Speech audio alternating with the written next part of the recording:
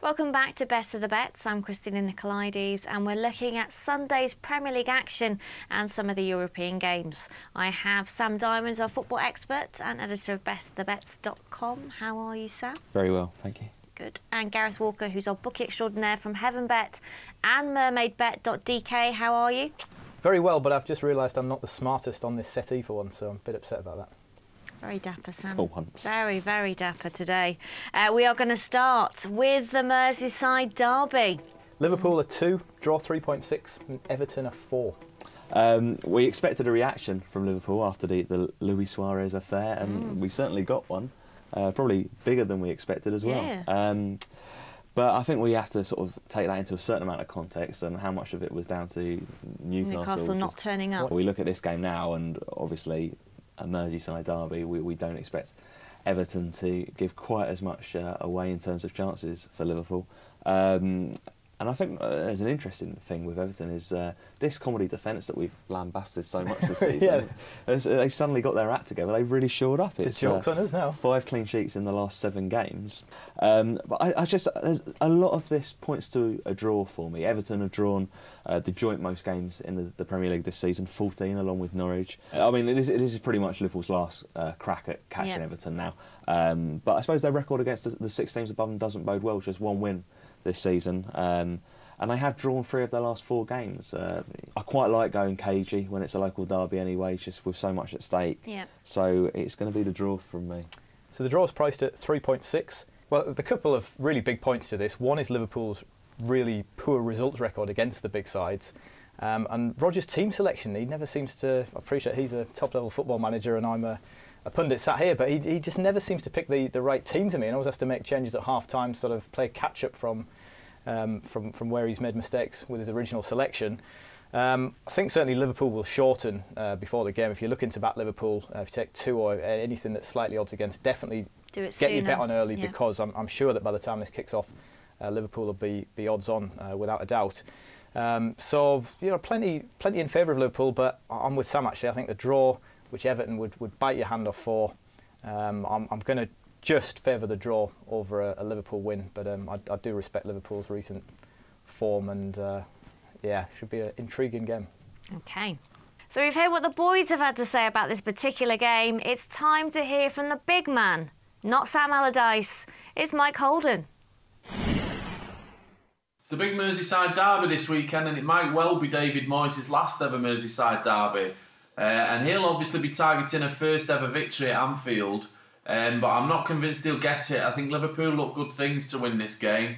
Everton have been tiring a bit in recent weeks by the looks of things.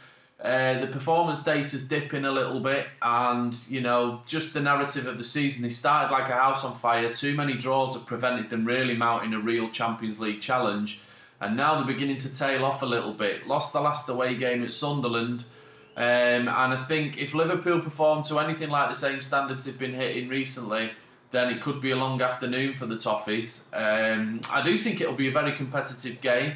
I think Everton will be in it for long periods, but ultimately I think Liverpool have the quality to take their chances when they come along and to win the game. So Gareth, we've heard from Mike. He's signing with Liverpool. He is. That's priced at 2. Should also say we've got 2 matches this weekend that we've got our big games, big name offer for. The first of them is this one, Liverpool versus Everton. If you have a losing correct score or first or last goal scorer bet on this match and Marouane Fellaini scores the first goal, then HeavenBet will refund your bet. Okay.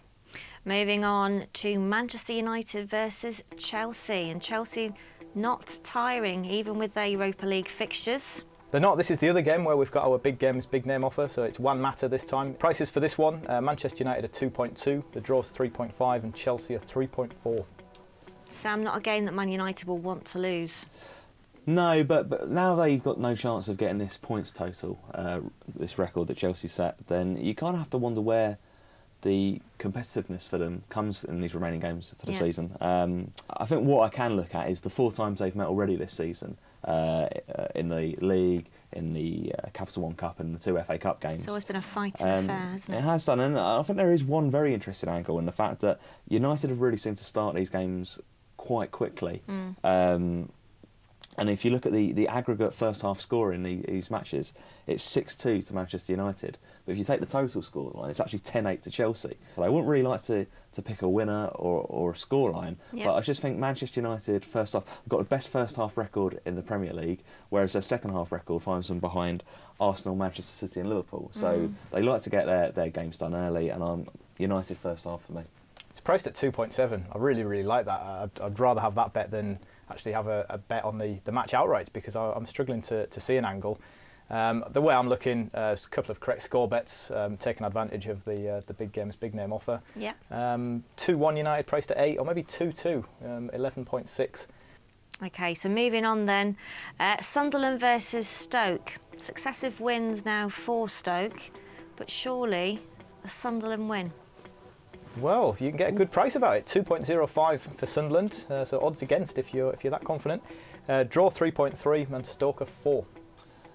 I'm not sure I'd go as far as saying surely a Sunderland win, because they've got a lot to deal with, not least the fact that Paolo Di Canio, it looks like his honeymoon period is over. He was already down to the bare bones, if you like, with the Fletcher and Cattell injuries. He's now got to add Sessegnon suspension. He'll be out for the end of the season now after his red card.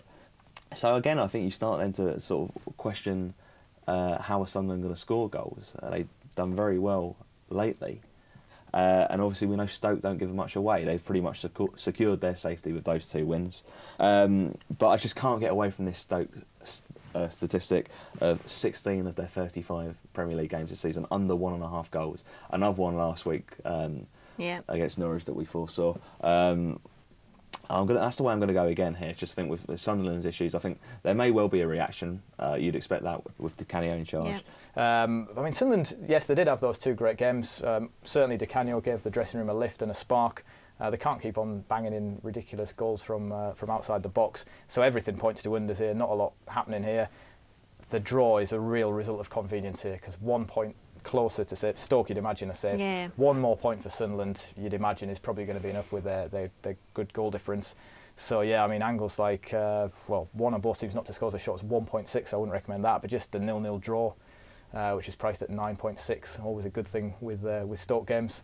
Money back on losing first goal scoring, correct scores if any game finishes 0-0 in the Premier League. Any Stoke game's a huge contender for that. This could be not gripping entertainment. I like Sunderland to nick it 1-0.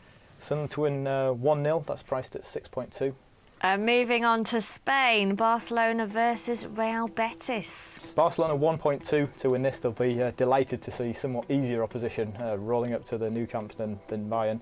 The draw is 6.7, Real Betis 12.6. We know the saving grace for Barcelona is the fact that they are going to take the title back from Real Madrid. Yeah, they could do it this weekend if Real Madrid inexplicably drop points against Valladolid. A win here would do it. For me, I'm going to look at playing this draw half-time and then going with Barcelona full-time. I think it's copped 3 times this season. Quite happy to go there again. It's priced at 4.4. The angle I like here, Dani Alves to score the first goal. Sevilla old boy, so he had a lot of time there, 6 years I believe he was at Seville, so he'd love to score against Betis. He seems to be getting forward a lot. So at 20 to score the first goal, or 5.8. Just stays forward rather than well, yeah, actually, that's I've got that wrong. 5.8 to score any time, or 20 to score the first goal. He had 4 shots in a game recently, which is quite astonishing for someone that, on paper, plays so defensively. So, yeah, that's the way I'm going to go with this. I mean, if you fancy Barca 5-0, 16, 6-0, 24, if you think there'll be a real response from that defeat, but I think it'll be a lot tighter than that. Betis +2 on the Asian handicap is priced at 1.8. So any Betis win, a draw, a Barcelona win by 1, you bet to win, or if Barcelona win by 2, you get your money back. Yep. 1.8 is fair enough. You're just trying to avoid a thrashing. Okay, so from La Liga we're going to Serie A, and we've got Napoli versus Inter Milan. What's happened to Inter Milan? Well, that's a very good question. Napoli are 1.45 to win this match, draw 4.4, Inter Milan 7.6. If you look at this game just on the names, you think, well, that's massive. Yeah. Sam, can you see any case for Inter Milan to win this game? Not really. I think the fact that they had 7 straight wins earlier in the season has masked what has been a very poor second half of the season and a poor campaign overall. I think if the the season started after the winter break, they'd actually be 13th in the table, as it is their sort of a fairly respectable 7th. Yeah, 7th. But you look through the Inter Milan team, and it's just the one that lost 1-0 to Palermo last week. Yeah. I mean, it's just got nothing on previous sides that we've sort of grown up with and come to know. So Inter Milan have lost 5 of their last 7 games and just look very susceptible to just any kind of pressure at the moment. Napoli, meanwhile, have got over their recent blip and have won 5 in an unbeaten 6-match spell. The angle I like in this game is Napoli, they've had a late splurge of second-half goals lately. In their recent 2 games against Cagliari and Pescara, they've gone into the break-even 0-0 or 1-0 down and have scored 3 second-half goals. They did the same against Torino, I think, in a 5-3 match quite recently. But they seem to be coming on very strong in the second half. So most goals in the second half for me. It's priced at 2.1. I do like that angle. It's a decent runner for any Italian game, but particularly when you look at the makeup of these two sides, I think it's a great shout, actually. So, I mean, yeah, everything points to the home win here. You know, you'll know from the shows that I'm not normally a big fan of steaming into short price good things, but, I mean, everything points to Napoli. Form, 16 points better off. They're in far better form. Inter just look, just desperate for the season to finish. So, yeah, I mean, 1.45 at home wouldn't put anyone off that at all. Really, really solid bet, really good, an absolute must-have for any weekend accumulators. Okay, we are moving on to France. PSG versus Valenciennes, first versus 12th. PSG are 1.2 to win in 90 minutes. The draw is 6.1. Valenciennes 13.1 to spoil the party. There seems to be a suggestion that they're nervous and creeping over the line as well. That with that bad-tempered 1-0 win against Evian last week, they had 3 sent off. Hey, David Beckham. David Beckham goes. But I think probably more of a concern for PSG in these fixtures is the fact that Marco Verratti went, and so did their goalkeeper Salvatore Sirigu, who has been very impressive this season. So without their goalkeeper for this game, will Valenciennes be able to take advantage, or will PSG add to their 22 clean sheets this season? I think they probably will, because in the second half of the season, Valenciennes have really struggled. They failed to strengthen in the transfer window. They're in a bit of a financial problem there. So it's really sort of hard to make a case for them sort of going to the Parc des Princes and upsetting PSG. Handicap prices, half-time, full-time prices, they all look very short to me. So a speculative correct scoreline is probably the way to go. And just at the prices, I think I'm going to favour 3-0. 3-0, which is priced at 6.3. Yeah, again, it's one of these, everything points to home win, 15 out of 19 in Liga for PSG. I think the angle to go here with these 3 European games that we covered, short home teams, Barcelona 1.2, Napoli 1.45, PSG 1.2. Put them all in to a treble, you're getting odds against 2.1. Okay, best bet then, Gareth, for Sunday. Well, I'm going to go for the Monday game. I'm going to go for the Sunderland Stoke game, and I'm going to go for the draw of convenience here. Really like the unders, like the 0 or 1 goal option, but at a slightly bigger price, I'm going to go for the draw at 3.3, which will secure both teams another season of Premier League football, and viewers across the land another treat of being able to watch them for a full season. Sam? I think I like this trend in this Manchester United-Chelsea meeting. I think United put on a bit of a show in front of their fans early on, as they did against Villa. Chelsea still a bit of a Europa League hangover. Man United to win the first half at 2.7. Okay, and best bet for me, I've already said Barca, PSG and Napoli, all to win. So what you say, 2.1? Yep, treble pays 2.1, yes. Thanks, Sam. If you think you could do better than us, then do enter our tipster competition at bestofthebets.com, where we've got lots of Premier League goodies to give away, like this Everton signed football. We are also giving away free bets from Heaven Bet. So join our tipster competition, as I said, on bestofthebets.com. We'll see you same time, same place next week. See you then.